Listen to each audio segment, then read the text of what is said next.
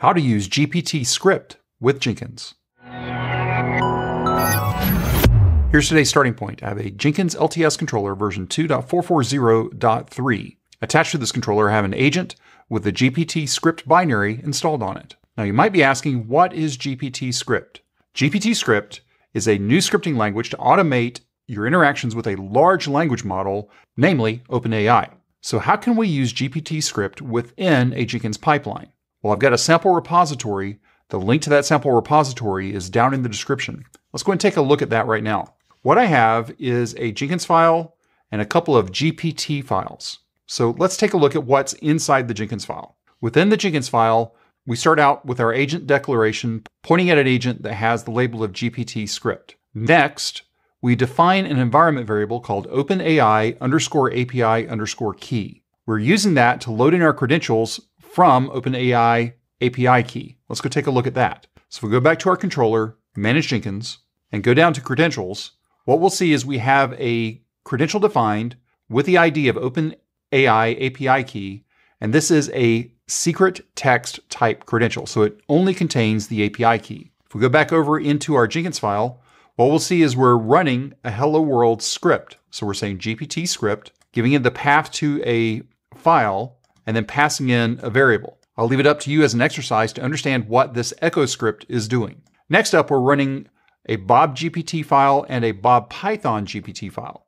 Those two files are inside of our repository. If we take a look at Bob GPT, we're calling the Bob tool, which is defined right here, and we're just saying, ask Bob how he's doing and let me know exactly what he said. If we take a look at Bob Python, it's a similar type script, but this time, instead of echoing out just information, we're echoing out based on running a Python script. So the agent that I have where GPTScript is running also has Python installed on it. So when GPTScript runs, it's going to invoke this Python script and then return back the answer to us.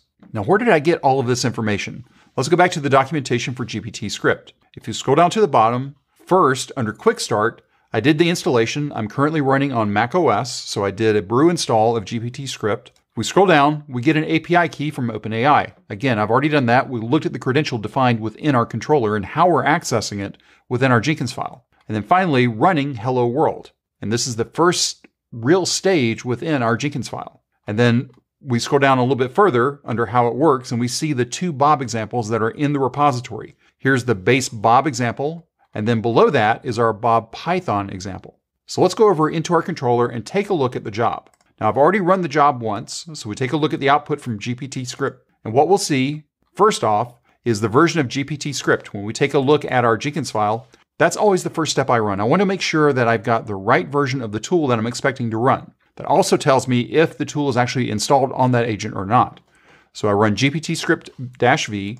I take a look at the output. I see that's v0.5.1. Next up, we run our GPTScript for Echo GPT, inputting hello world, and we see the output of hello world. We can infer from this that Echo GPT is just echoing back whatever we pass in. Next up, we run our GPTScript Bob GPT. So unlike the Echo example where we're giving it a fully qualified path of what file to run, here we're just saying run the file that's in my current file system. Bob said, I'm doing great, fellow friendly AI tool. But that seems a little bit strange because if we were to take a look at the definition of Bob, Bob says, when asked how I'm doing, respond with, thanks for asking, I'm doing great. So this answer doesn't really give us what we're expecting. But if we take a look at our Bob Python, we can see Bob said, thanks for asking how you're doing, I'm doing great. If we take a look at that example, then what we can see is we see the exact answer that we were expecting from the initial Bob, but Bob Python gave us a better answer.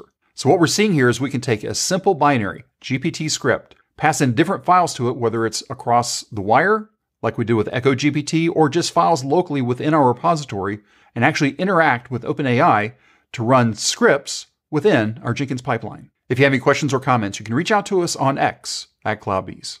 If this video was helpful to you, give us a thumbs up. And if you haven't subscribed to CloudBees TV yet, why not? Take a moment, click on that subscribe button, and then ring that bell, and you'll be notified anytime there's new content available on CloudBees TV. Thanks for watching, and we will see you in the next video.